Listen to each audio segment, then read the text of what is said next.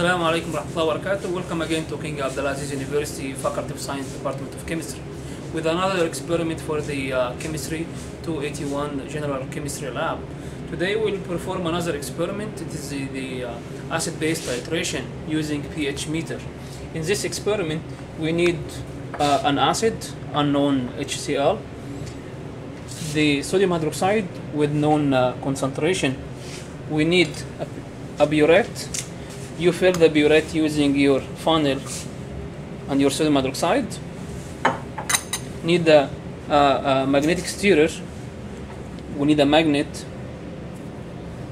and we need a pH meter. Okay, so to start the experiment, first we have to pipette 10 ml of the unknown hydrochloric acid solution using the palm, and we'll take the 250 ml glass beaker, put the magnet there, and pipette 10 ml exactly of the HCl.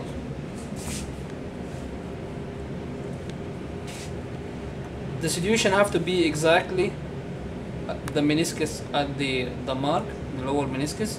So if it is higher or lower, try to adjust it to be exactly at the meniscus, and after that transfer it to your glass beaker, the one that contains the magnet.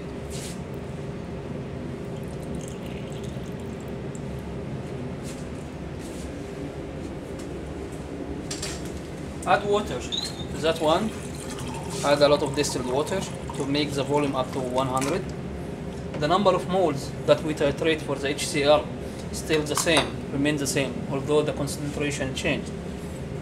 Okay, after that, adjust your system so that your burette is a little bit inside your solution, inside the beaker, and your pH meter, after you rinse it, have to be inside the solution as well. And start the magnetic stirrer to stir the solution, and be careful from the magnetic stirrer, from the magnet itself, to hit the pH electrode, because it will break.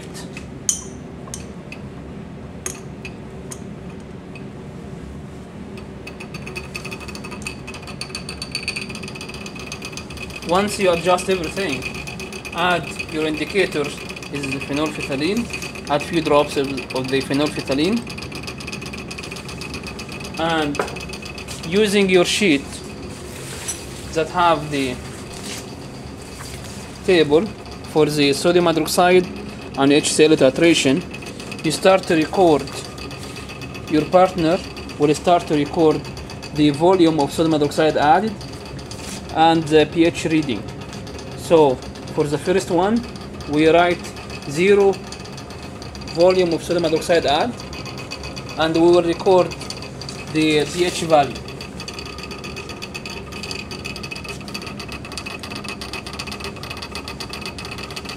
Add 1 ml.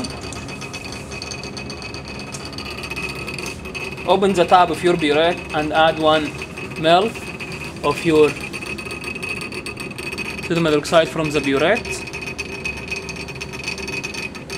and your partner will record the reading for the pH.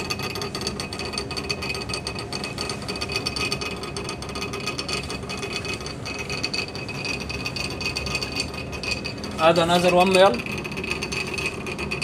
So now we have 2 ml in total, and your partner will record the pH.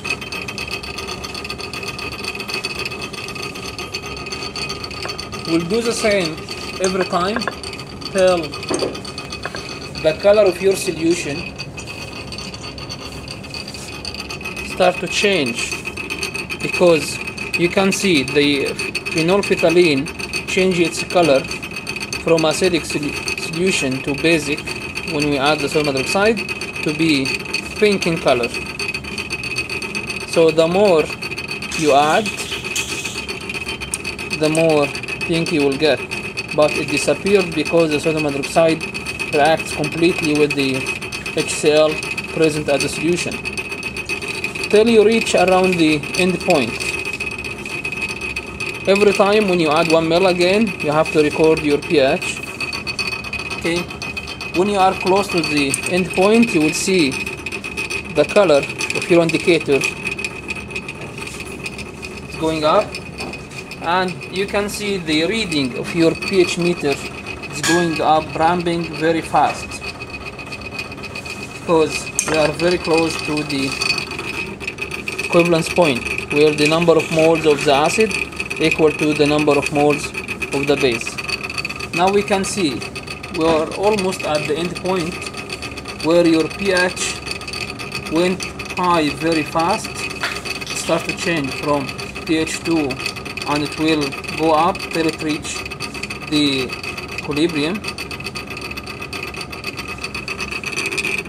One drop we add will change the solution from acidic to basic, as we can see at the pH reading. And this is the end point. You record that volume for the sodium hydroxide, and this volume of sodium hydroxide is equivalent to the number of moles of sodium of HCl present at the solution. The end point here, it is pale pink, the very faint pink at the solution, as we can see. Okay, we repeat the same experiment again for 3 times for the HCl, and we do the same experiment again with another acid, which is weak acid, the acetic acid, which is weak acid, but the end point will be a little bit different. And here we can see the difference between the weak acid and the strong acid. When you finish that, you start to plot your readings, the volume of sodium hydroxide add to the solution with the change of the pH. You can use the Excel to do that, and at the end you can see the change in the equivalence point between the HCl and that for the acetic acid.